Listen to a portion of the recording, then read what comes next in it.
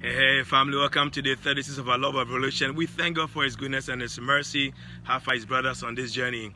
Today I want to continue sharing about, look at the big picture, but I want to speak about fearless love is not self-seeking, but looks at the interests of others. Paul in 1 Corinthians 13 begins to give us some breakdown, some of the attributes and characteristics of somebody who walks in fearless love.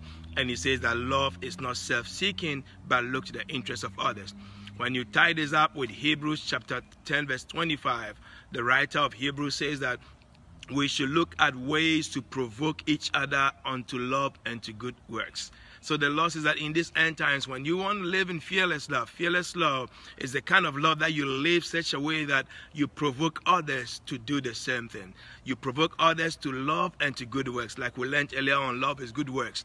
So God is challenging us as we wrap up this week, as we look at Easter, we reflect on the love of God. Jesus told a story about the Good Samaritan, about how somebody left his busy schedule and then came back and took care of somebody who he didn't even know, who was not connected to in the first place. And then the Lord told the disciples that this is what I mean by love your neighbor.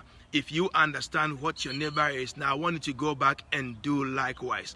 So I'm challenging you as we've gone through this 40 days of this journey, as we wrap up. I don't want to be just a couple of clips that we came to share with you, but I wanted to look at the things that you learn on this journey and then begin to live this life. And the whole purpose of this life is you want to provoke people to do what is good. Paul said in Hebrews chapter 10 that because as the day is drawing closer, so we are in times where if there is any time we have to live love, if there's any time we have to demonstrate the love of God and the goodness of God, this is the time. In the times when there's so much gloom and so much despair, the Lord is calling you and I to be the light, to provoke others, to do things out of the ordinary, to begin to exhibit His goodness and His mercy unto the nation. And through that we have to do, many lives will be transformed. And I'm praying that you're going to take this very critically, especially in this Holy Week. And may the Lord bless you and strengthen you. What's going to be your action plan? Your action plan is so simple. Now go back and reflect on the things that you've learned about fearless love and tell yourself that